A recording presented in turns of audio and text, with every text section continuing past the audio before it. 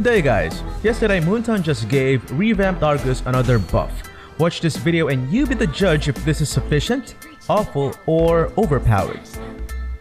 This is what his passive does now. It still is the same with the exception of its damage. Now the enhanced slashes deal a total damage of 325%. That is a huge jump.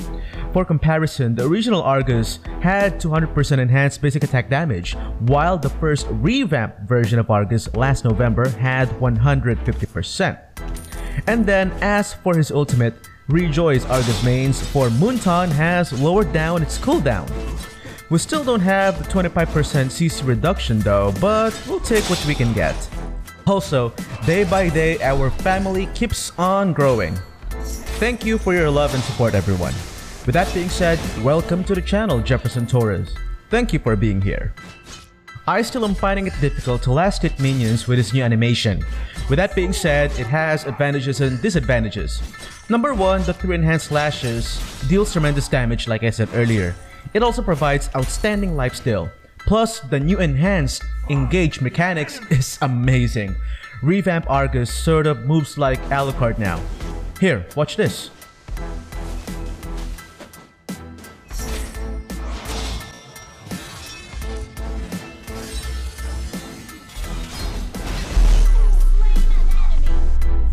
It might seem like my second skill was the one that made Argus dash, but it didn't. I simply used the second skill spontaneously with his passive's third slash. Compared with the previous versions of Argus, this just made him a very challenging hero to escape from. As for the disadvantages, once his enhanced attacks have been triggered, you won't be able to cancel it. I played the new revamped version for more than 8 times since yesterday, and that has been one of my problems. Changing directions is kinda difficult once his enhanced basic attacks started its animation.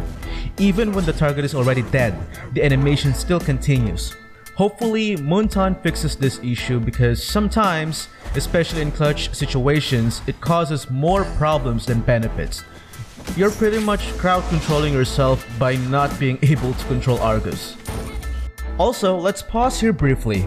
You obviously noticed that instead of following Cho, I went to the opposite direction. There's a reason behind that. Given my distance from Cho and given the fact that all of my chase down skills are in cooldown, I'd rather help my teammates intercept any enemy heroes that could be thinking of helping Cho out. That way my teammates can freely take him down without any worries. This is what I call predictive zoning. Zoning in general is the act of pushing back enemy heroes to isolate one of their teammates in order for your team to take the isolated enemy hero down easily. In this situation, I am not seeing any enemy heroes. I instead am predicting that this is where they are gonna come from.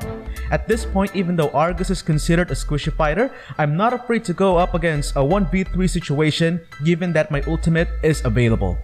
Trust me, if you keep practicing, just one glance on your map and you'll have a virtual calculation of what the possibilities will be. It's okay to play aggressively and chase kills, but it's better to play strategically and keep the entire team's well-being in mind. You must have noticed already, but his skill icons were also revamped. I kinda love and hate it at the same time. Could have been better if it has a deeper shade of green. I don't normally equip Argus with tough boots nor deadly blade, but in this game I did, and that is to counter Selena and Alucard. Selena has the longest stun duration on the game, and since tough boots reduces crowd control duration by 30%, it'll be a good item to help me survive in case I get hit by her stun. And we all know how powerful Alucard's lifesteal is, which is why I threw in Deadly Blade into the mix.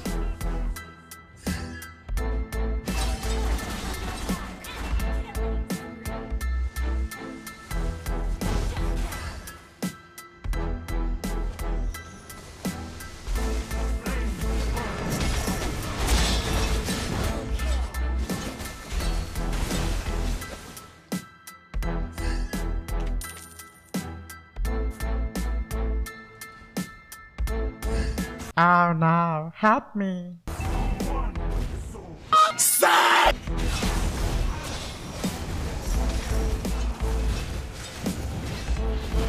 Don't feel bad if you fail to take the enemy hero down. The damage you inflicted on her is enough to force her to retreat back to base. In doing so, she'll lose out on a lot of XP and gold, and in addition to that, it will give us more time to take this objective with less worries. That is still a win in my book.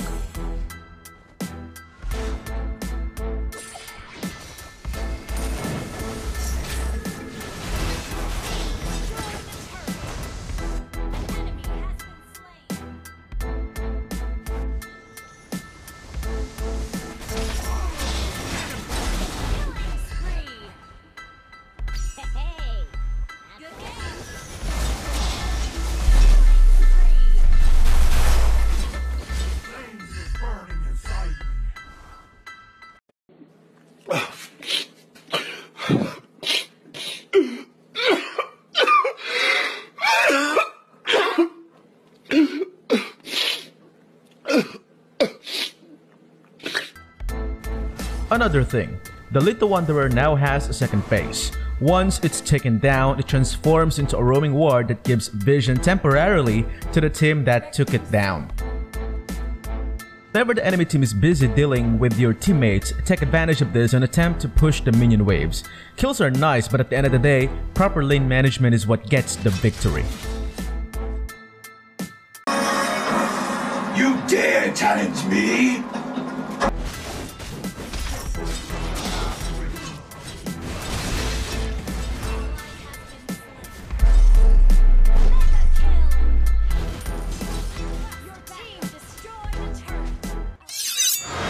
Yakugan!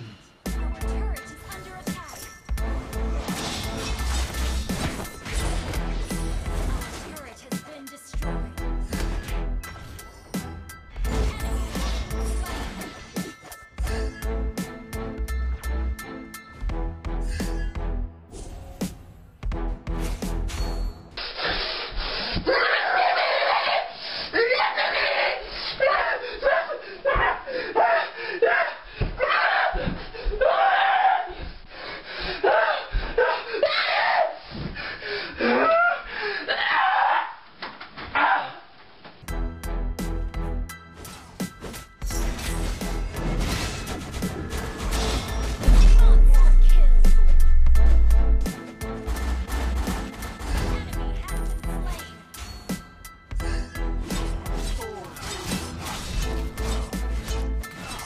What the fuck does pisot mean?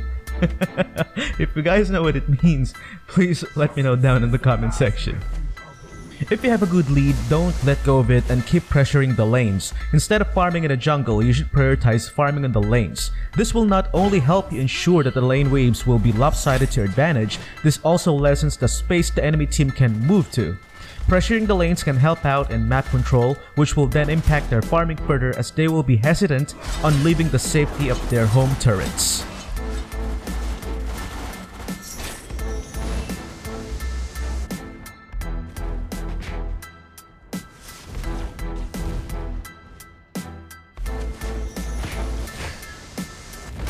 Oh hell no! Sad!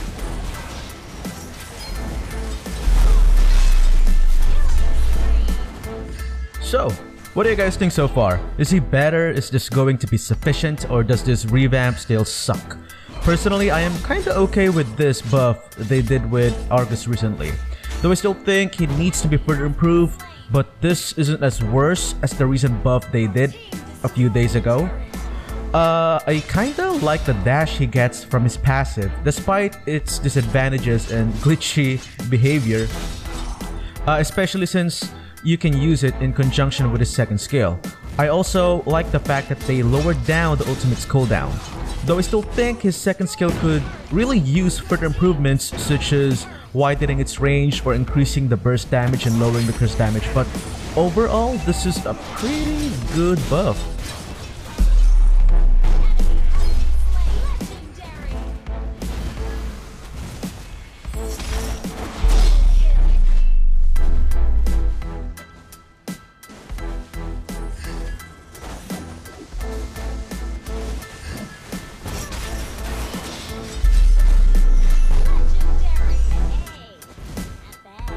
As always, thank you so much for watching, and if you haven't yet, don't forget to leave a like, share, and subscribe to this channel. And like I said earlier, don't be shy when it comes to sharing your thoughts and feedback, alright? The comment section is open for your thoughts. Anyway, stay safe everyone. Peace.